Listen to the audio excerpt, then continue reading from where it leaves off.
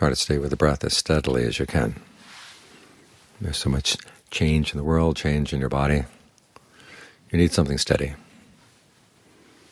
So you've got to make the mind steady. Have a part of the mind that's separate from the world. It's right there with the breath. We talk about different kinds of becoming. Like you can have your identity in the world, but when you're meditating, it's like having a separate identity. An identity that's in its own world, where the mind takes care of itself, looks after its unskillful habits, cleans them up, strengthens its skillful ones, and looks at things in those terms, what habits are skillful and unskillful. When you're out in the world, there are a lot of other terms you have to think about. You have to think about this person and that person, your responsibility here, your duties there. But when you're with the breath, it's just the awareness with the breath, and that's it. And all your other identities you can drop away. This way you have a sense of lightness, and the mind can heal itself from all the other wounds that it inflicts on itself and other things outside inflict on it.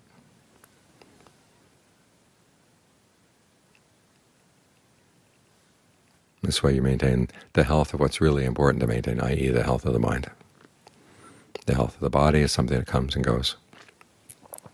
We've got these bodies for just a little while, so we try to make the best use of them. But they can last only so long, and sometimes we feel they're not lasting as long as they should. But then who says they should? I mean, we could die so easily right after coming out of the womb or even in the womb. We're lucky that we made it this far.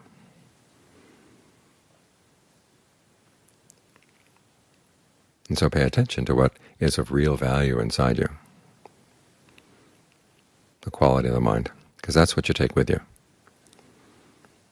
The body you have to slough off. There comes a point where it's like an old set of clothes that you have to discard.